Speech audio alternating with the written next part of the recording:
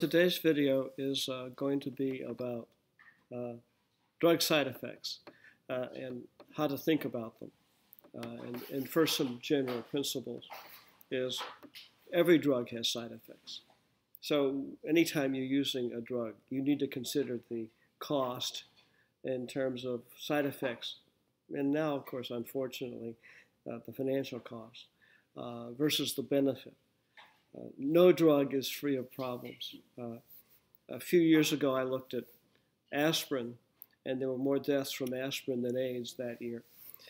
So even something that you're used to using and accept as part of your daily life may not be great. One baby aspirin a day comes with a significant increased risk of hemorrhagic stroke, for example. And so always you need to think about cost in terms of damage versus benefit. So as a result, you only use drugs you need to use and use the lowest dose necessary.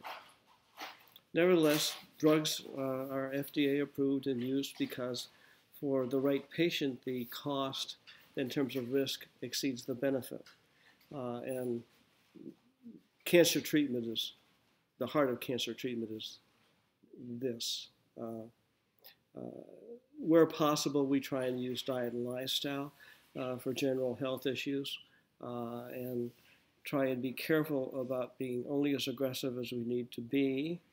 But that doesn't keep us from being as aggressive as we need to be for advanced patients. So for us, the key initial step is trying to assess how aggressive the patient's cancer is and what treatment is likely to be effective and have a good cost versus benefit ratio.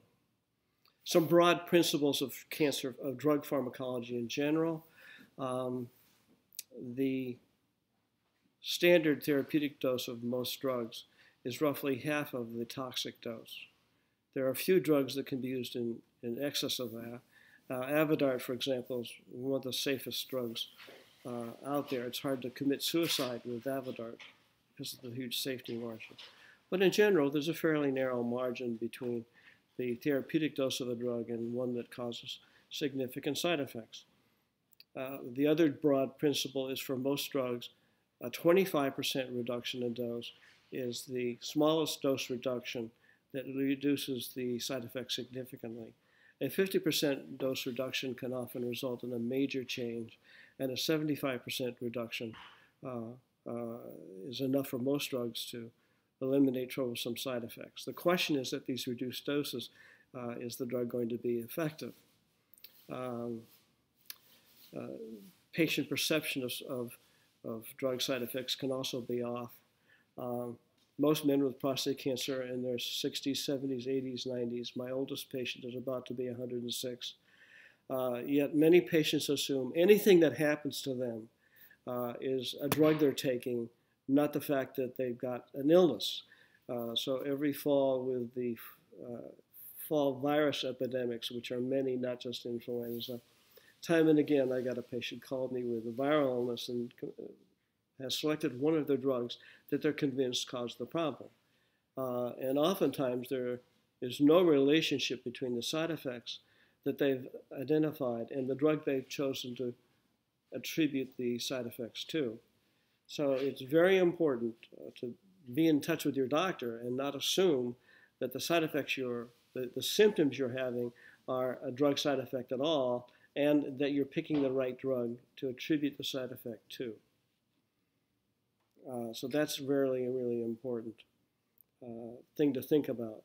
Now, package inserts are approved by the FDA and are obliged to include any possible thing that occurred during clinical development that might be attributable to the drug. And so you'll notice that almost every drug lists headache, because headaches happen. And you never know whether it's the drug or not. But many drugs are labeled as causing headaches when really it's just a regulatory side effect. Diarrhea and constipation are also common, and so they appear on almost every drug. And nausea too. So I'm very skeptical about when a package insert attributes headache, nausea, vomiting, or constipation. to a drug, and I think carefully about that. Another thing that people really need to think about, there is a myth afoot that somehow supplements are of a different class and are not nearly as dangerous as prescription drugs, and nothing could be further from the truth. As a drug guy, any chemical, natural or organic or artificial, is going to have side effects and benefits. So I think of a supplement the same way I would a prescription drug. Lipitor and curcumin are no different to me. They're both drugs. They have effects, benefits, and side effects. And in truth, with supplements, you're dealing with an added problem in that they're not clean and pure in many cases, like a prescription drug. When you buy a prescription drug, you know exactly how much of the active ingredient is in it, because the plants are site visited by the FDA, and drug companies get into big trouble, some every year, because they're not adhering to it. No one's looking over the shoulder of supplement manufacturers. I first got a window to the dark underbelly of this when patients were coming in with vitamin D deficiency. And so I put patients on vitamin D, said, go to your local health food store or drugstore and buy vitamin D. And we then followed their blood level. And at that point, less than half of the vitamin D over the counter appeared to have any vitamin D in it. Or if there was, none of it ever got into the patient. Vitamin D supplements have improved since then. But I think if you just buy a supplement from some company, the guarantee that what's in the pill is what's on the label is leery, chancing. Now the literature is full of case after case of people with serious side effects from supplements because of contamination. So this is a serious problem in the supplement industry. So my view of supplements is they're drugs, all right. They're dirtier, less pure, and there isn't the same safety testing for most supplements as there is for the prescription drugs. So I view supplements inherently less safe. The other, in terms of toxicity, some of the most poisonous compounds available are natural products. And so the literature now is full of situations where supplements that have been used for thousands of years, now that they're getting scrutiny, are not so safe as we thought they were. And so a big problem. Just in the past year, I had 2 patients develop severe liver damage by taking supplements that were contaminated. The other problem is interactions. Drug interactions are a big problem. Well, since supplements are drugs too, interactions between supplements and prescription drugs is a serious problem that I have to deal with on a monthly basis.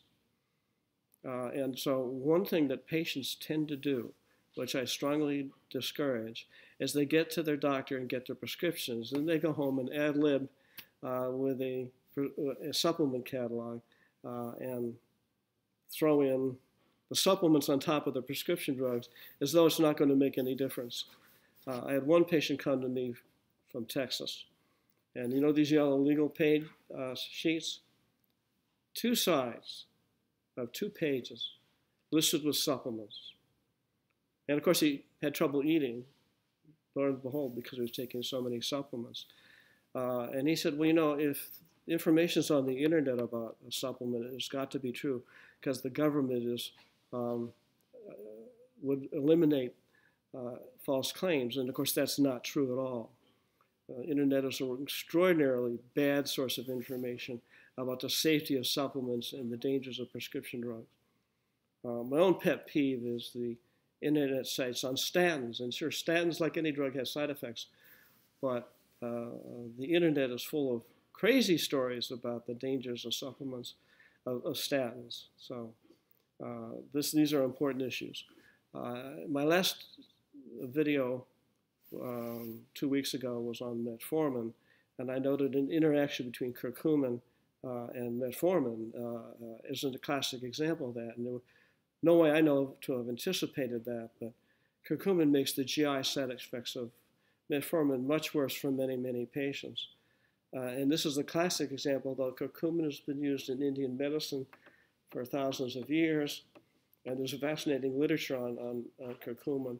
Evidence for benefit and safety of curcumin are negligible compared to the safety and benefit documentation of metformin. So if I were given a choice between curcumin and metformin, I wouldn't think twice. I'd go to the prescription metformin over curcumin.